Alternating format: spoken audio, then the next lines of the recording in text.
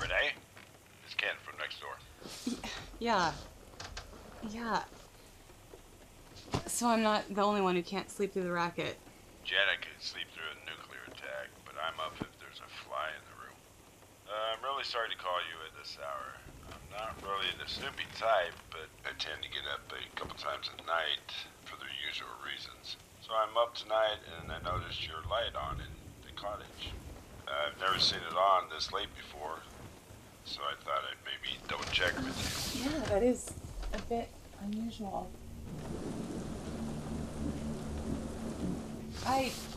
I was painting earlier, so I must have just got wrapped up and left it on. I'm sure it's something as simple as that, but neighbors need to look out for each other. No, I appreciate it, Ken. You know, we all feel pretty safe, but you never know. Exactly. You never know. Look, I'm gonna go down and turn off the light. And I know this sounds weird, but will you stay on the line while I do that? Of course. You go ahead. You know, I've lived alone for so long, things like this shouldn't bother me, but... I understand. Better safe than sorry, I always say. How is our world treating you these days? Oh, I've been trying to get back into it.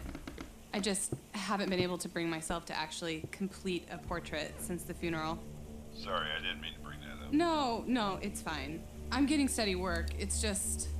I guess true artists aren't appreciated until they're dead, right? That's what they say. Alright, here we go. I'm gonna put you in my pocket. You stay in the line, okay? Godspeed.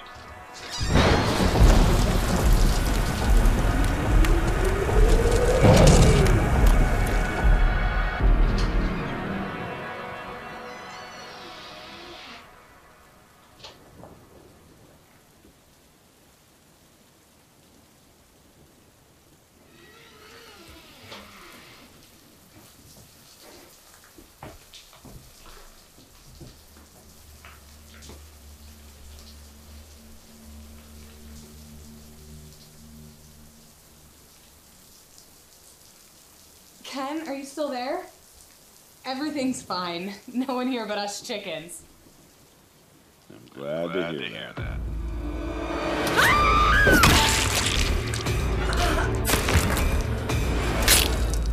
Oh, look at that. But is it art?